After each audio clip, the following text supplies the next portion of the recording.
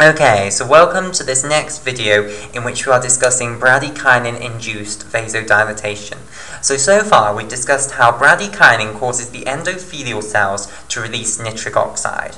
Nitric oxide diffuses to the smooth muscle cells surrounding the endothelial cells and activates the soluble guanylate cyclase of the alpha-1 beta-1 form. It causes the heme group, the phosphatic heme group attached to the beta-1 subunit to fall off, which then activates the enzyme, which starts converting guanosine triphosphate into cyclic guanosine monophosphate. We now need to see how cyclic guanosine monophosphate is going to cause the relaxation of the smooth muscle. So far we've got cyclic GMP going up in the cytoplasm of our cell. Okay, so cyclic GMP is going to bind to and activate an enzyme known as not yet.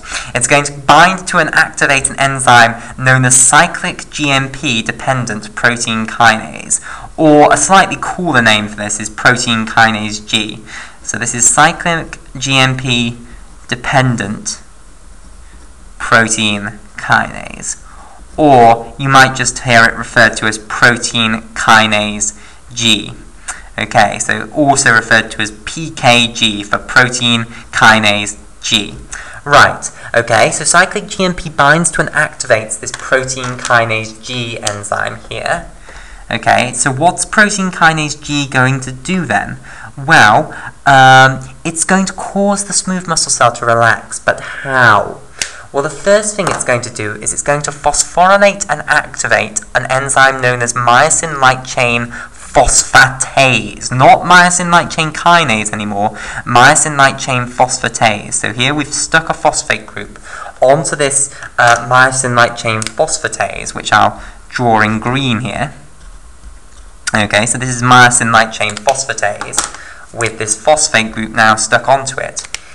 And basically, well, the clues in the name for this enzyme, what it does, with regards to what it does, myosin-light-chain phosphatase removes the phosphate groups from the myosin-light chains, which the myosin-light-chain kinase enzyme put on. And if you remember, the way that you activated the myosin-light chains was by phosphorylating them, and then they begun the process of contraction, basically. So if you remove those phosphate groups, you're going to stop them contracting.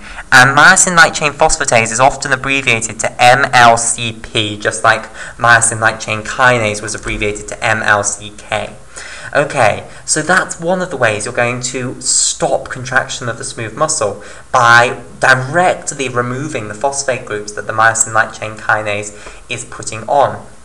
Another way that's going to happen is the cyclic GMP-dependent protein kinase, or protein kinase G, is going to work on the proteins that are in the membrane of the endoplasmic reticulum, namely the IP3 receptor and the SERCA pump here. Okay, so remember long ago now I told you that the calcium waves were generated by the IP3 allowing calcium to come out of, well, allowing calcium to leave the endoplasmic reticulum through it, and then they were terminated by SERCA pumping the calcium back in.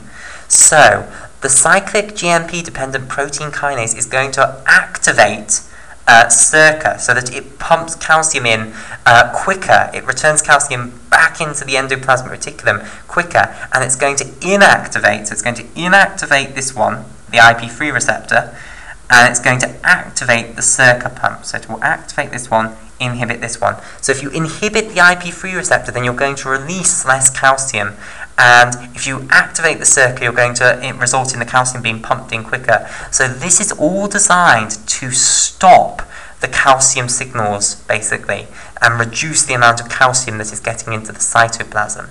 Okay, now if you reduce the amount of calcium getting into the cytoplasm, you reduce the amount of calcium calmodulin complexes.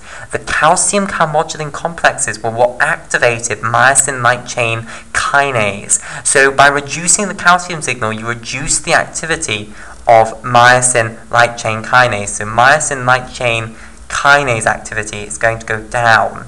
So The enzyme that adds the phosphate groups onto those myosin heads and begins the process of contraction, its activity is going down. The enzyme which takes the phosphate groups off the myosin heads and stops contraction, its activity is going to go up. So overall, the amount of cross-bridge cycling that's going to occur in your smooth muscle cells is going to go down.